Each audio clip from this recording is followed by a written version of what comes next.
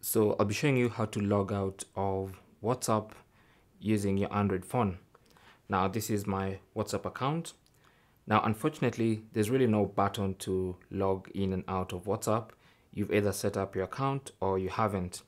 And that's what we're going to use as sort of a workaround for logging out of WhatsApp. So what you need to do is go to your WhatsApp application and then back up your data right now. Okay, so go to the three dots in the top right corner, tap on settings, tap on charts, and then go to chart backup and then perform a backup of your charts right now. Okay, so just back up everything. Might take varying amounts of time depending on how much data you have in your WhatsApp. Okay, once the backup is complete, you can now go ahead and log out of WhatsApp by going to settings. On the settings page, scroll down to apps. Under apps, look for WhatsApp.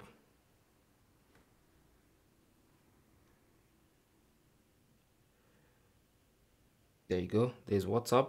Tap on it and then go to storage, tap on that, and then tap on clear data. This will clear all the data on WhatsApp, which you've already backed up, so there's no need to worry.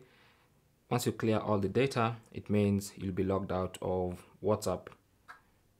There you go. So anytime you want to log back in, you'll need to set up WhatsApp again. So simply launch WhatsApp, set up by choosing language, tap on agree and continue, tap on allow, enter your phone number,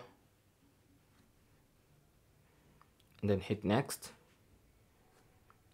Verify your phone number. Once it's verified, tap on continue and then allow.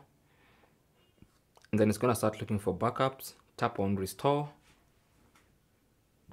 And that's going to restore your backup, and you should find that you're brought back to exactly where you left.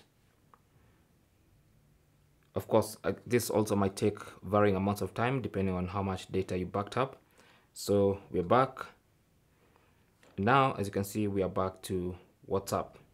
And that's the only way you can log in and out of WhatsApp. Thanks for watching. Leave your comments and questions down below, and good luck.